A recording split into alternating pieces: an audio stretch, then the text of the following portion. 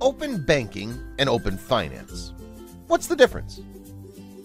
With a load of new developments on the horizon, plenty of new terms arise, beginning with the word open, that can quickly become perplexing.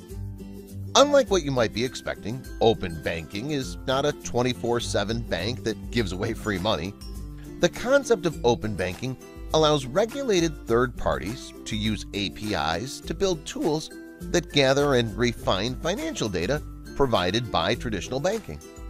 By doing so, it opens up a new world of possibilities when it comes to financial services and products, making them more accessible, personalized, and safer than ever.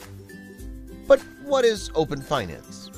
Simply put, open finance is the next step to open banking. Access to a broader range of financial products and services, more control over personal information, increased involvement in your own finances.